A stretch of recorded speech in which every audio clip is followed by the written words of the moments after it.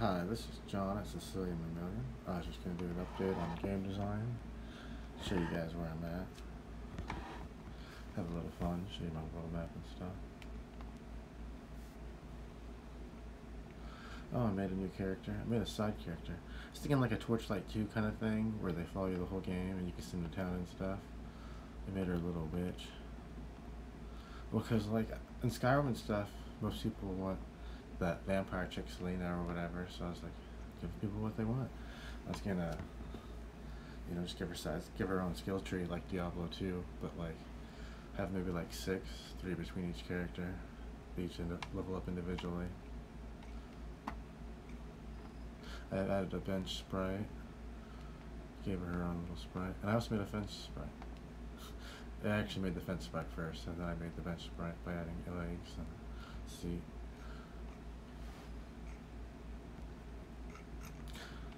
And I actually added a lot of stuff. It's hard to remember what I've added. I cleaned up the mountains and sky. I added a road. I filled in a lot of trees and bushes and stuff. I decided to do like a dungeon system. I'm gonna have like 3 to 5 dungeons. I kind of want to do 5 dungeons, make like a pentagram with like an alchemist circle thing in the middle, and then you get like the keys from each thing and some in the portal like the Ubers in Diablo 2. But right now I only have 3. I have like a mine, some river caverns, and oh, I built a graveyard too, and I made a gravestone sprite. That's gonna be hard to find the grave on the map.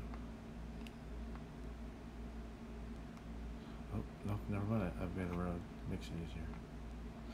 I wanted to make a map big enough to get lost. It's 9600 by 9600, which is about 10 RuneScape chunks. So about the size of Lumbridge to the edge of a rock. Barrack, whatever you want to call it. I feel like the bench sprites really go good in the graveyard. I was thinking about fencing it all off and making a graveyard key or something. Have catacombs and a necromancer boss. So yeah, I just wanted to show everybody what I've done.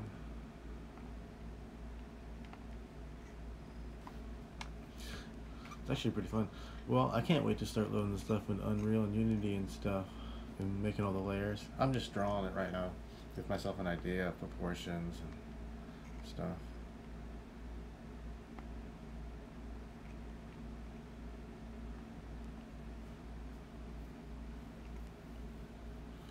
Well, because I'm thinking how I'm going to do all the layers of the grass and the terrain and stuff. So, because I was looking at, oh, you can't see it. I need to load up another window, but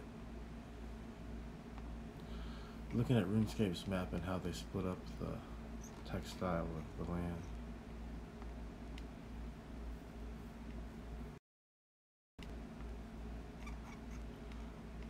And yeah, I think I'm going to call it a thing.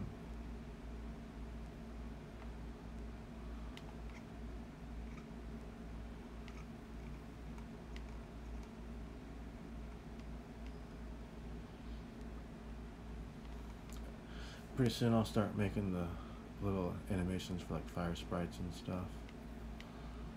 And spell casting. I can't, well, one of the things I'm thinking about is Diablo 1. How everyone had the same spell book, like Mana Shield, and because I was playing the Diablo 1 HD mod, and that's what I didn't like about it, is they got rid of it. Mana Shield for everybody and everything else. Like, it's only for sorcerers. I didn't like that.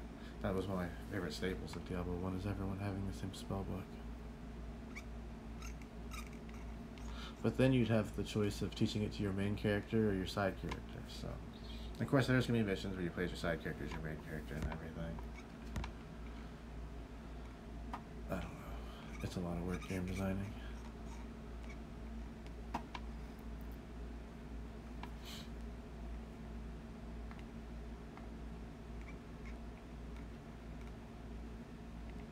Especially filling in all the trees and everything. That almost took a day in itself. And I'm not even nearly done.